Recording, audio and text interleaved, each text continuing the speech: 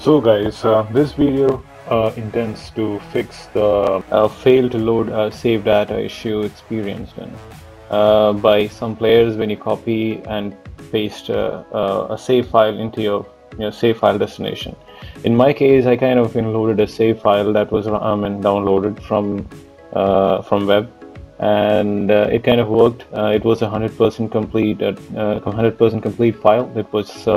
It did work in my version of the Sekiro, and it didn't have any problems. And there was another save file that I downloaded randomly from a different source, which kind of gave me the error of failed to load the save data in. Actually, this video kind of intends to show how you can fix both the fail to load save data and secondly the corrupt data issue as well, which is faced by some of the players. And this kind of the fix that you have also helps players again to kind of get back to the point, okay, to an old point where okay you took a wrong decision and then you had no option of like getting back, like to see the ending. So the game is actually kind of it provides around like three or four endings, and then if you take a decision regarding the iron code to a point, you just end up with like losing the endings. So we just go ahead, we just quit the game and then get back to in the folder. Like let's say you could actually save your put your save files in a folder, and this particular file is the one that I kind of downloaded, okay, from randomly from a web, and expected it to work, but it didn't work, and I had the error popping up like saying fail to load save data in. So your save files are actually located in your this thing called the app data, and in that it's in your local drive, okay, and app data roaming. So if you want to see these files or the app data folder, you'll have to enable the hidden view or the view hidden files thing in, and I've actually put in the link and how you can enable that viewing in. So you navigate all the way to Sekiro, and then okay, these are the two folders. One is the Steam version and another one is the Codex version. And so you just kind of have to copy your, like this was a working save file in which I just showed you running a file, and so I need to kind of take the file. This folder is the one where I've actually saved it. So I need to take that file and copy paste it into this location. And so now I'm actually replacing the file, the working save file, with the file that actually created the fail to load save data issue for me. So we get back to the game in a while, and we'll see what happens when you try to load the game in.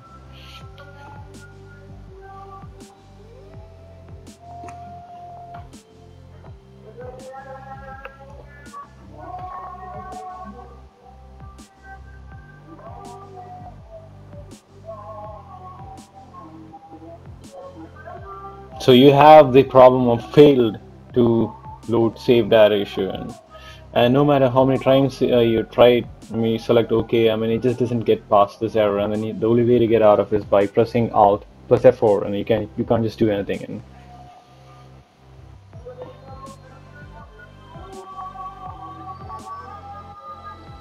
And once you have done that, if you get back to the folder, you'll have to revert back to your working save file state to actually start the fixing or the troubleshooting. You're going to go back to your save file destination, which is actually in your local, and then you go there, you take the app data, roaming, Sekiro, and then that's it. You have to replace. So again, this is the Steam version, and the one that you see over there is actually the Codex version. So you have to buy the Steam version. We recommend buying Steam version before you get the Codex version. You replace the file with your earlier working save file in, and then we get to load the game, okay, and it should be working. So what we do now is, like, I would recommend you keep both the window open. One window is where you have your working Sekiro save file, and the other window is where you have the one which gave you the error in. You keep these windows open for it kind of helps us to work with the save files. You eventually need to get this save file working in. So I'll be showing you in a while how it can be done. You'll have to kind of copy that file into this working file destination, and it has to be copied into this destination. So I will show you how it is done, and then you'll have to edit the save file in. So we have already kind of reverted back to the working save file state, and then now we should be able to launch the game without any issues.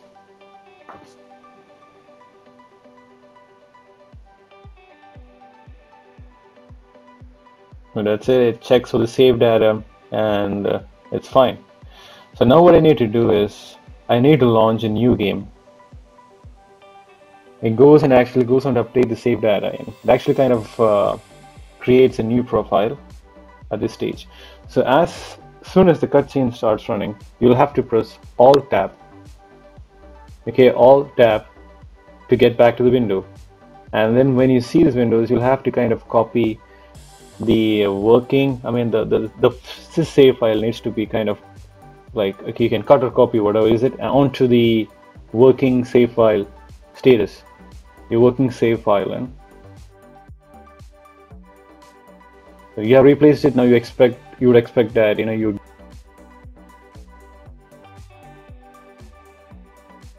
game would crash, but that's not the case. You will still have the cutscene, trust me, running. Yeah, it's just running. You can just go ahead and then skip the cutscene. Okay, and then the idea is to get back to the title menu and load the game again. Once you load the game,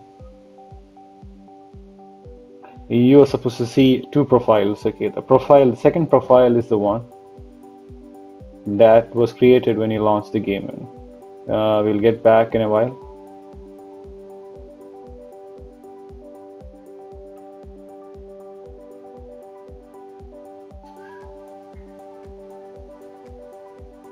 You press any button, go to the load game. Yeah, there you go. You see two profiles. So the second one was created as soon as you launched the new game, and you don't need it anymore. You can just delete it. But once you have deleted it, you are left with the earlier profile. Okay, and when you click it, let's see what happens. So we have the fail to load save data because you copied the file that was actually showing the error in. And now we'll have to start working on to that save file. Let's kind of close this window. We don't need it anymore. Okay, and we need to keep our focus on the save file that was transferred, and we'll be working on the save file in. So the HCrossD or hex editor is the app that needs to be used for editing the save files. You will be actually kind of copying and transferring certain offset bytes from one range to another range of offset in. So that's it. I have actually provided the links in the description to all the apps, even for HCrossD editor. And then there is this link that I also provided in the description as well, okay, which actually provides a set of instructions to kind of how you can copy the bytes, okay, and remove the both the fail to load save data and the corrupt data issue. And so the instructions ranging from 8 to 12 are the ones that you will be needing, okay, for your fix here. And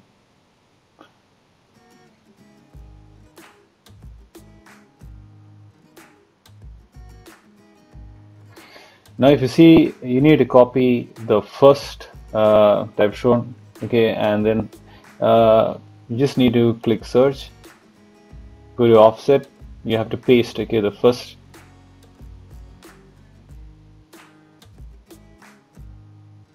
So there is this offset range, okay, that you actually need to copy. And coming back again, Yeah. So you need to be careful while selecting. It's 00A, 003, D4 to DB. You need to be careful when you select the bytes. Okay, and then it has to be the same range as specified in the instruction set in, because you're going to copy all this thing into another offset range. And so it's advised, recommended to actually kind of copy and paste it into a notepad for future reference and use. So again, let's get back to the instruction set, okay, and we'll go to the next range of offset. Okay, so you'll have to kind of replace the bytes in this section with the ones that you copied earlier in. So again, let's get back to search, go to, okay, paste the offset byte over there, the offset, and then you kind of quickly reach the area. So now you'll have to kind of replace, you have to select from 34164 to 3416BN for the replacement of the copied bytes in. So again, you need to be careful over here, 003 416064 to 6B. You need to be extra careful when you select the range. Okay, now we have already copied the bytes in this on the notepad earlier. Just copy and just paste it in that section over there. You paste insert, and then you go ahead and you save the file.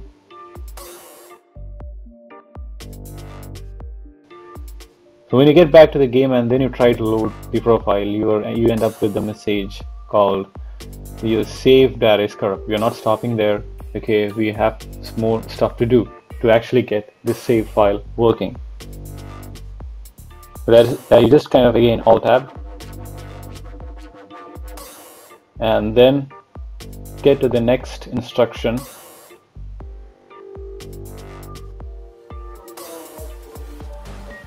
Okay, where it says that you need to do a MD5 checksum.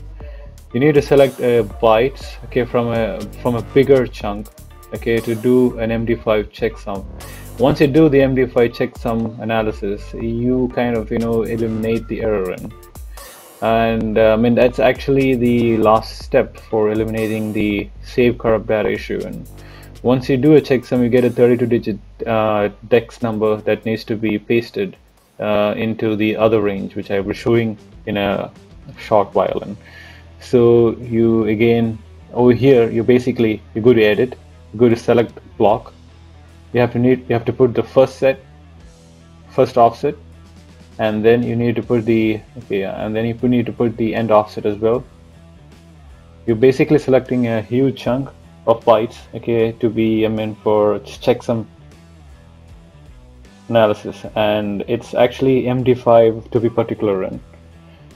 Once you have selected that, you need to do the checksum analysis. Click analysis, go to checksum, navigate all the way down when you see MD5 and click OK.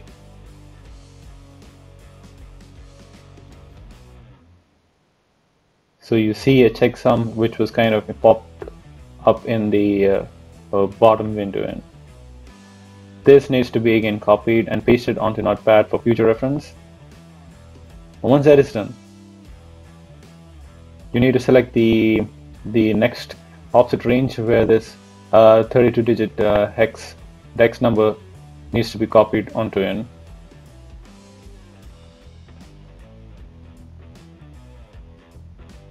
So this copying, okay, is is the checksum that actually helps in eliminating the data corruption issue. And you do the same thing, you go select block, and that's it. Okay, it's basically the same row. Okay, the 32-digit dex number needs to be kind of put in a row. And so when you click the end offset, to be in the safe side, it's better to always keep the end offset.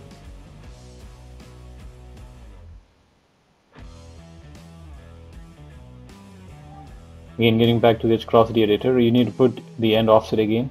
Once you put it, okay, you get back to the actual range, offset range, where the replacement needs to be done. So you replace those bytes with a 32 dex checksum figure in.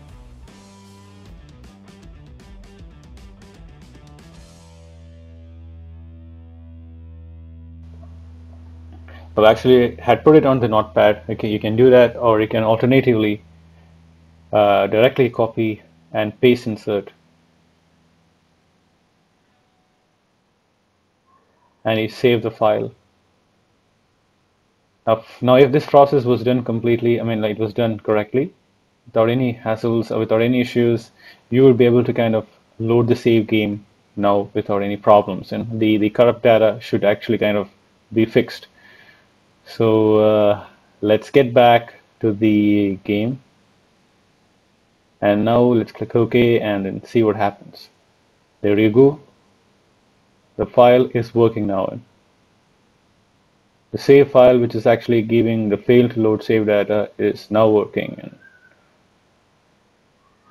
So this was actually another 100% complete file, which for some reason that like I kind of downloaded with an expectation that I could kind of work on it.